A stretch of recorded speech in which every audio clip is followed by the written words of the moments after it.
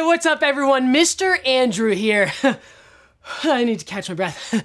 I am so sorry I was late. I have 3 fears in life. Number 1, sharks. Let's be honest, everyone is secretly afraid of sharks. Would you want to bump into one in the ocean? I thought not. Number 2, heights. If God intended me to be able to reach the top shelf at a grocery store, he would not provide me with a ladder. Instead, I believe he would have just made me taller. And yes, lastly, number 3, June bugs. They always are trying to just give you a hug. I get enough hugs from my mother already. Thank you very much. I don't need any more. Anyways, today of all days, by the front door was a June bug. It's not even June. I don't get it. But I made it through the window. I am here and I'm so excited because we are in our brand new series. Drum roll, please. Proverbs. And last week, Miss Amber really helped us understand what this whole book is all about and how we need to guard our hearts. If you missed that message, stop what you're doing right now and go check it out on our YouTube channel at 1132 Kids. There you can find past messages, past series, you can find illustrations, epic stories, and some super funny and gross challenge videos. So make sure you go and check those out. All right, so have you guys ever had this happen to you before? You go outside to swim and you're just scared that the pool is too cold. So you know what you do? You walk over, you dip your toe in to check. Well, then you go in and you check a little more, you get a little used to that, you get your knee in there, and then before you know it, you're in the pool. But then, guess what? It's too cold. So anyways, I don't do that. I do a cannonball and jump right in. I'm that kid. Can I get an amen? Hopefully you said amen, or this just became like super awkward for me. So anyways, but that is okay. I am just excited to start week number 2 of our Proverbs series. So if you have your notes, make sure you grab them and let's do a cannonball and jump in. All right, so last week, we touched on how Proverbs is a book in the Bible. Has anybody read it? It is so good. I find that it is the book of wisdom. And it was written by none other than Solomon, who was very, very, very wise. I picture him with like a long white beard, you know, for wisdom. For me personally, if I'm facing like a tough situation, if I don't know what to do, or if I'm just like, kind of needing wisdom in a situation I'm in, I go straight to the book of Proverbs because usually the answer's in there, which, yes, is where we find our series verse, which is found in Proverbs chapter 3, verse 13. Joyful is the person who finds wisdom, the one who gains understanding. So, if I'm reading this correctly, we are trying to gain understanding and find wisdom, and the Lord just continues to make us more joyful. And if we're being honest, learning is pretty fun. So this actually reminds me of my favorite verse in Proverbs. It's found in the exact same chapter, Proverbs chapter 3, and yes, today it is our memory verse. And I'm sure you've heard this one before, but if not, be sure to write it down. And even if you have, it's important, so you should write it down. Our memory verse for today is Proverbs chapter 3, verse 5 and verse 6. It says to trust in the Lord with all your heart. Now pause. Trust in the Lord with all your heart. That's so good. I like to sometimes emphasize words to show that they're important. So ready? See if you catch it. Trust in the Lord with all your heart, and do not lean on your own understanding. In all your ways acknowledge him, and he will make your paths straight. This is such a good verse, but I want to make sure that we go back to those 2 words. We need to like highlight them, circle them, put underlines under them. I don't know, do you put a star next to it? Do you write like, that's good? I don't know what you do. But we need to make sure that we focus on these 2 important words, okay? The first one, I don't know if you caught it, but I was using emphasis, okay? But it was trust. We need to trust, okay? Trust in the Lord with all, that's the second one, okay? All your heart. All right, so I need you to find those two words. I need you to circle them, underline them, highlight them, do whatever you need to do to remember those words. They're so important. And actually, these two words are also found in our big answer today. For today, we are learning that I choose to trust in all things. I find that when we say choose, you also have a choice not to trust. So I can choose to trust in all things, or I can trust to not, right? I cannot trust, okay? But we want to choose to trust God in all things. All right, you know there is a man in the Bible who not only chose to trust God with all of his heart, I'm telling you, all his heart, but he also helped save your favorite animal. Yep, that's right. You know who I'm talking about. I'm talking about Noah. And I could tell you this story myself. I'm not much of a storyteller, but why have me tell it when we can watch this epic story? Check it out. What do you mean we don't have an epic story? I just took... What do even Mr. Gabe and that other guy do? Anyways. Okay, all right. Well, anyways, I guess I'll tell you the story. So we don't have an epic story for today, but the story of Noah is pretty epic in itself. The story can be found in Genesis chapter 6 through chapter 9. Let me break it down for you. God created Adam and Eve, and everything was perfect until they started disobeying God, and then all of a sudden sin entered the world. And eventually God saw everyone sinning, and he wasn't really happy with them, so he decided to do something. He decided to wipe everyone out. Wipe everyone out. Like, for real, this is in your Bible. Genesis chapter 6, verse 7 and 8 says, "So the Lord said, I will wipe from the face of the earth the human race I have created, and with them the animals, the birds, the creatures, the June bug." No, I'm just kidding, that's not in there, but it should be. That move along from the ground. "For I regret that I have made them." But Noah found favor in the eyes of the Lord.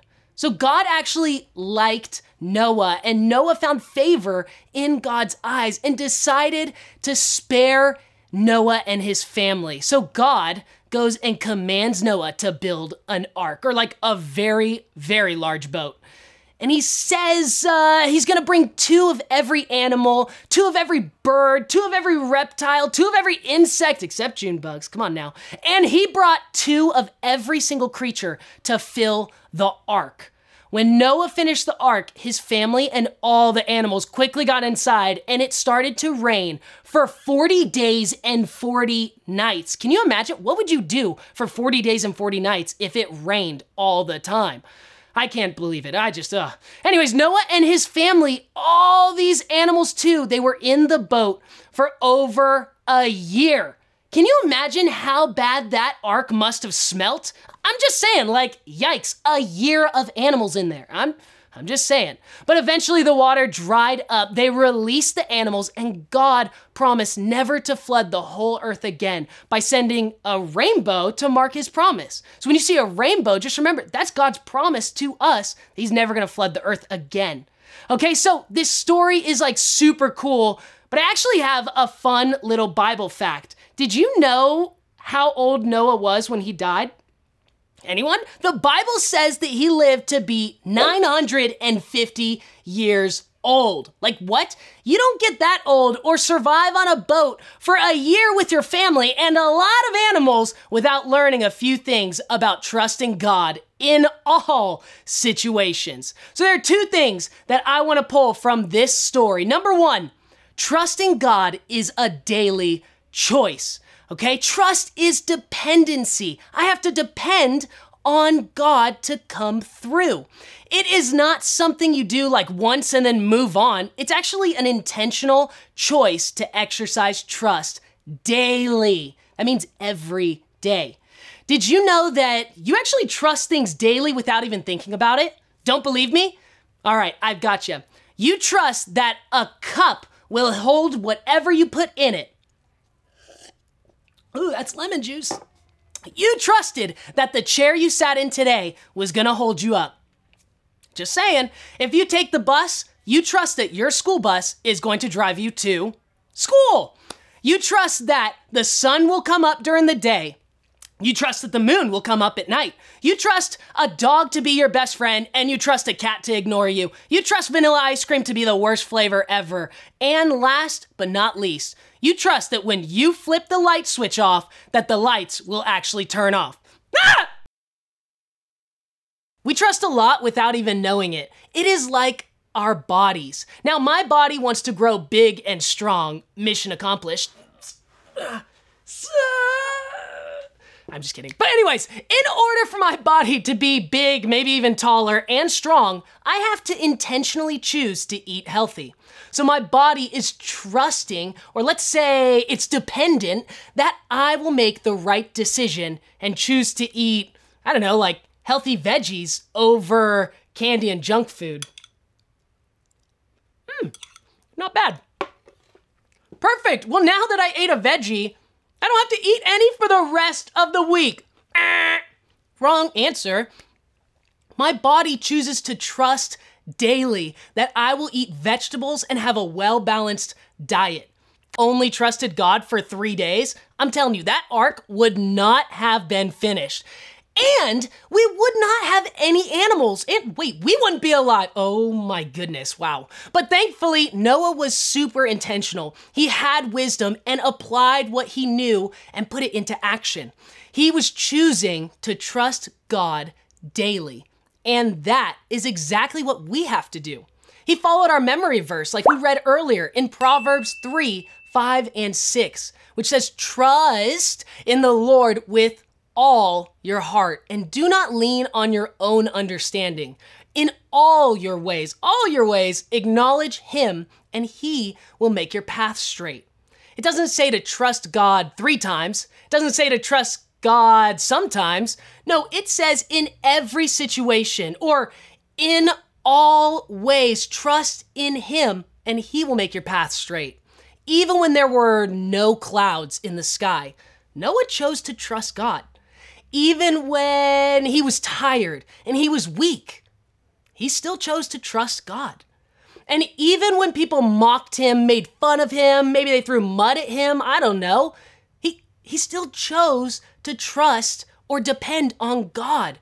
So in every situation, in all ways, right? In all your ways, with all your heart, trust God. But why? And that's actually number 2 for today is, why do we trust? Let's take it back to our example earlier of trusting the chair or your cup or, the light switch. Why is it so easy for us to put our trust in a light switch or a cup or a chair? It's because we have experience with it. Over time, we've sat in maybe 1,000 different chairs and turned off 1,000 different lights and drank hopefully more than 1,000 cups of water.